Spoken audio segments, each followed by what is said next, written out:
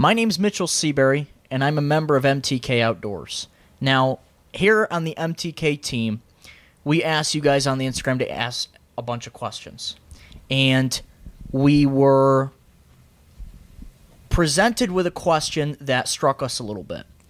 A viewer asked, why do you enjoy killing animals? Now, we at the MTK Outdoors team understand that sometimes when you look at hunting from a non-hunting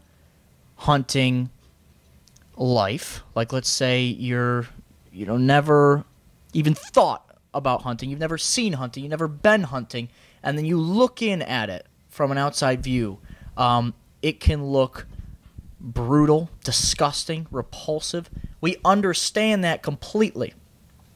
But I just want to say a couple things to try to ease your mind a little bit about hunting and the great passion that we love and enjoy. So, first of all, it's not that we love killing animals, but there is a connection and a passion that we have when we're out there. To be close with wildlife, to be one with nature, and experience the incredible thing of hunting and pursuing an animal, tracking that animal, and just being around and in nature. It's such a deep connection that so little people feel. And you might ask, well, why don't you just take a picture of the animal? Why do you have to shoot it and kill it? Well, that's where wild game comes in. The cooking, the processing, it's the healthiest meat out there is to process a grouse or a deer or a black bear and eat it. It is lean, it is healthy, and it is taking an animal from their natural habitat, yes, harvesting it and using it. But that shouldn't be crazy because humans have hunted for food ever since humans were a thing. So it is kind of flabbergasting that somebody would say that hunting is crazy and disgusting when not hunting is actually a fairly new practice. Just in the past 100 years of the more than 1 million years humans and human ancestors have been around, is that past 100 years that the act of not hunting is a fairly new practice. Now, it's funny, the person who asked this question on our Instagram, I personally witnessed them order chicken on their burrito. Now, there's no way you can skirt around this. If you are eating any form of an animal, that animal had to be killed. So how can you be anti-hunting when you ordered chicken on your burrito? That chicken had to be killed to be put in your burrito. So let me give you a parallel example, because I hear a lot of people say this. They're eating steak that they just got from Wegmans, and they're telling me how terrible, brutal, and cruel hunting a deer and killing it is, killing it right out of its natural habitat. Now, what you did was pick up a steak from Wegmans, pretty much go like this, like you guys can kill that animal for me, and I'm not going to look. It's not considered bad because I'm not doing it, and I'll eat it. Okay. Do you see how crazy that is? Me, Casey, Trevor, and so many other hunters are choosing to harvest game ourselves and take it out of the wild while all you're doing is hiding your eyes and letting someone package it and put it on a table for you. That, to me, is pretty repulsive.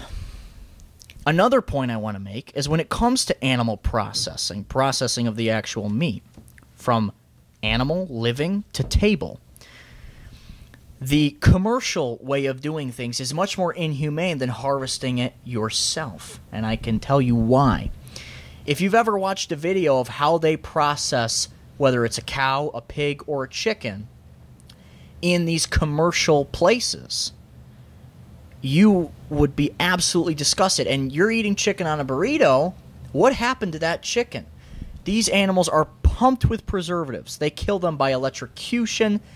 Sometimes they don't even kill them straight off, and they start processing the animal while it's still alive so that the animal will taste better on the table for you. If you watched a video of a cow being processed to make it get to beef, they put the cow in a machine, they flip it around, they slit its throat, they hang it up.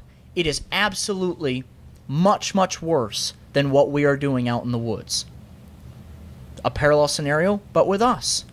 We're going out with a bow and arrow, we shoot a deer, it runs off, it lays down, it dies.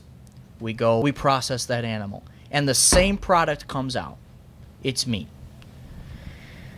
Next point. When you say that humans should not be killing animals, that is a sense of superiority. Maybe this one is a little more radical of a view, but I don't really think about humans as way up here and all other animals are here. I think of all species are just about the same. But we are species. Just like a bear, just like a deer, we're all animals.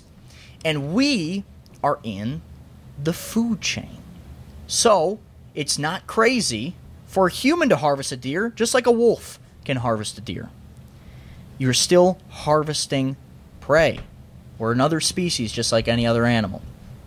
Next point.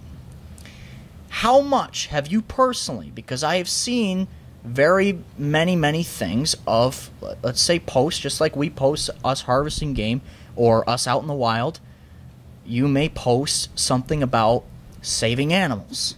There's something about protect the ocean, do this, do that, save habitat.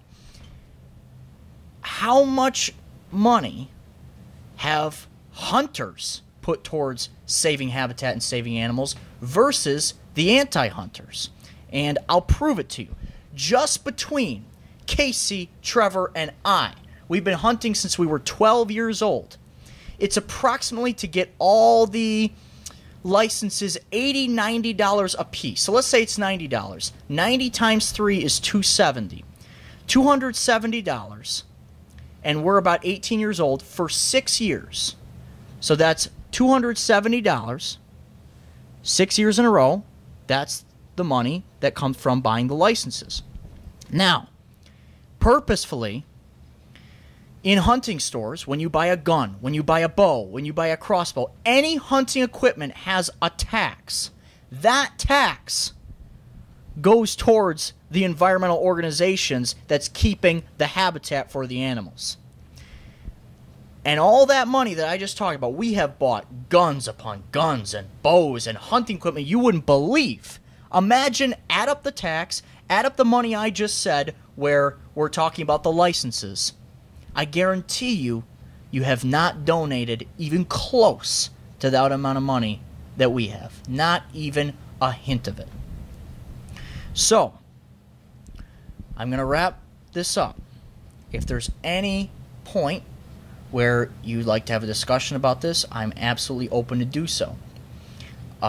There is no disrespect between any of this. But Trevor, Casey, and I here at MTK Outdoors, this is our passion. And we would not put down somebody else about their passion. This is my reasoning for why hunting is not what it may seem to someone who doesn't hunt, and maybe you can look at it a different way. So thank you for your question. And again, I'm not telling you you have to hunt. I'm not telling you you should hunt. I'm saying this is what we do, and it's not simply just murdering animals.